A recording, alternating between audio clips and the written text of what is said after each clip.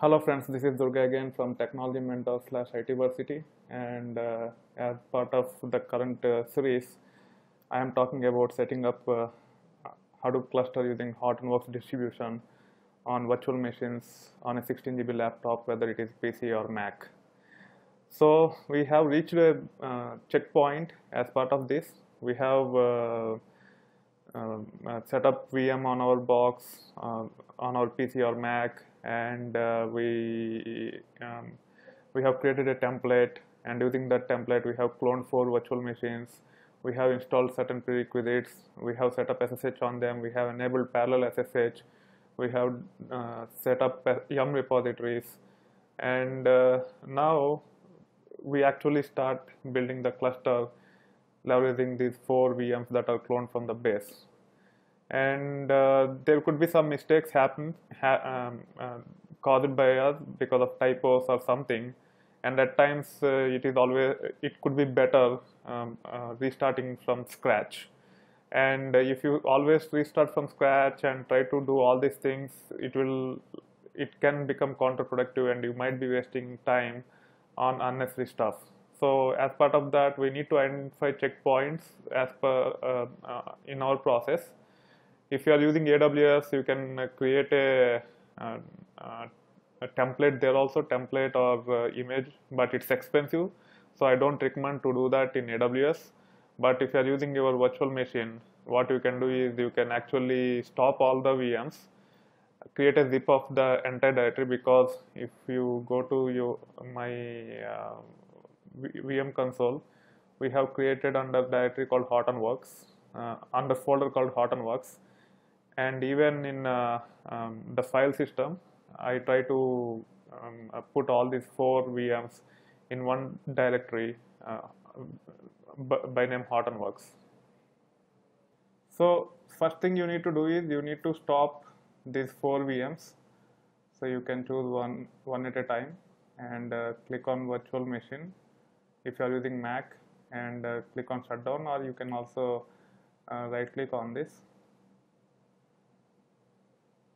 Okay, when you right click, it is not showing the option in Mac. I think in Windows it used to show.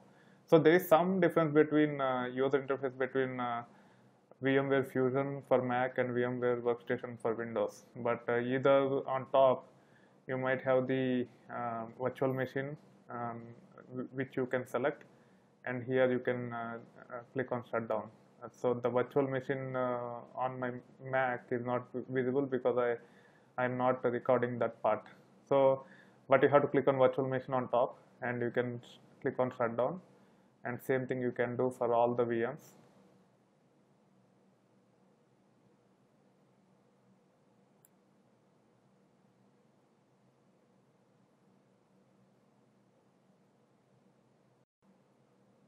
Okay, I have shut down everything except HDP server, because it's better to delete the repository files we have downloaded. So we have copied our repository files to where www/docs/hdp server itversity.com yum, and if you look at ls-ltr, and if you run du-sh, du stands for disk usage, and -sh will give you the size of this directory in human readable format. It's almost 9.5 GB, and out of them 5 GB is just the starballs, and we can delete the starballs because we have already untarred those and unzipped those, and created M repository against them. So I am removing .gz files, so there are only 3 files, and hit enter. Yes. You can give rm-f if you want to delete all 3 in one shot without prompting. Now if you run du-sh command, it is only 4.8 GB. So just to reduce the size of our backup, I have taken this additional step on HDP server before shutting it down. Now I can run init 0 to shut down, and it will take a moment until it shuts down. We will wait until it shuts down completely. So now I have gone to my path, and this is my path. You can see that I have 4 VMs here. So what I will be doing is I will right click on this, and I will compress the entire HDP23. It will take a while because we are actually zipping almost 49 GB worth of files, and I will not recommend you to keep this 49 GB on your PC. Once you create the once you decide a checkpoint, and once you create the zip file, just move away, not copy, but move away from your laptop into a external hard drive. And if you run into any issues, delete the updated sorry, actually you should not zip them directly like this. What you have to do is you have to create a copy of it and then zip it, so that you have one snapshot on your PC and other snapshot you can back up. So in this case, I think I will not wait until this 29 minutes. I will stop it. But the idea is to create a copy of the existing directory which have all the 4 VMs, so that you have the checkpoint backed up or snapshot backed up, and back up into an external hard drive. And if you run into any issues after while executing further steps, you can delete it from your PC, copy the backup from your external hard drive to your PC, and you have the cluster wherever you feel comfortable. So probably for the first time you have to make multiple snapshots to save your valuable time. Over time it might not even necessary if you become good at it. But at the beginning I will highly recommend to decide on checkpoints, and this is one checkpoint while setting up the Hadoop cluster. After setting up all the prerequisites and set up YAM repository, passwordless login, all those things, create a checkpoint, back it up before installing anything.